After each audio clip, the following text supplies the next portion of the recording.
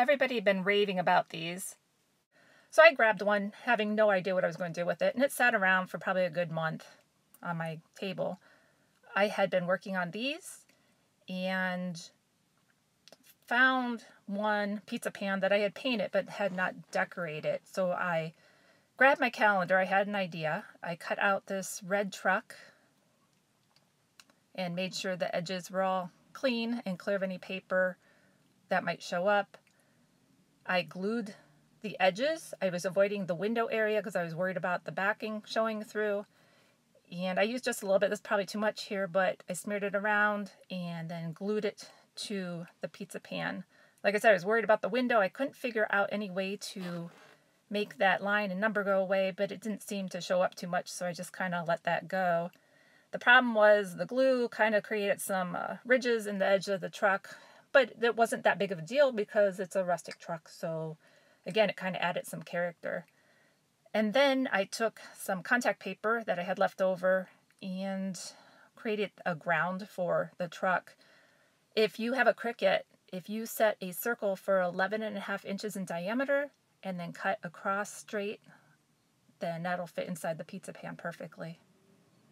I took some of the cardboard from the calendar, cut 3 long lengths, the length of the bed of the truck, and then 3 shorter ones to hold it together, kind of like posts, and glued that all together with just some white glue. But I was finding that it was curling, so I grabbed a coaster that was on my table and set that on top and let that dry. I grabbed more of the cardboard, cut up the little pictures on the back of the calendar and some Dollar Tree magnets.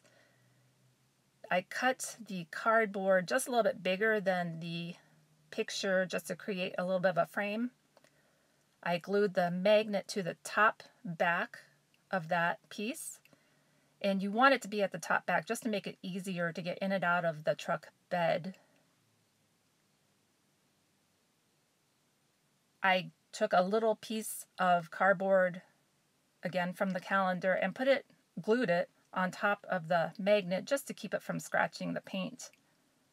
I took the Pop Dot adhesives, also from Dollar Tree, and I put one in each corner. So 4 pieces. I didn't have a picture of it. I forgot to take it before I used it. But if you put 1 in each corner, avoiding the middle post because you need that to be a pocket.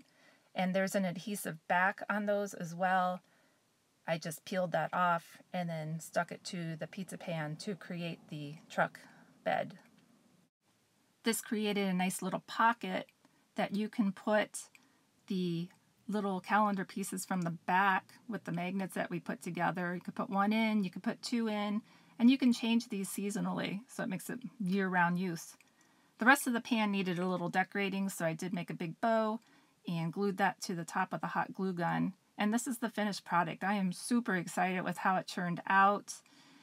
These pieces, like I said, could be changed with the season. And if you want to, you can even buy little wood pieces from different holidays and do the same process. If you like what you see, please hit subscribe.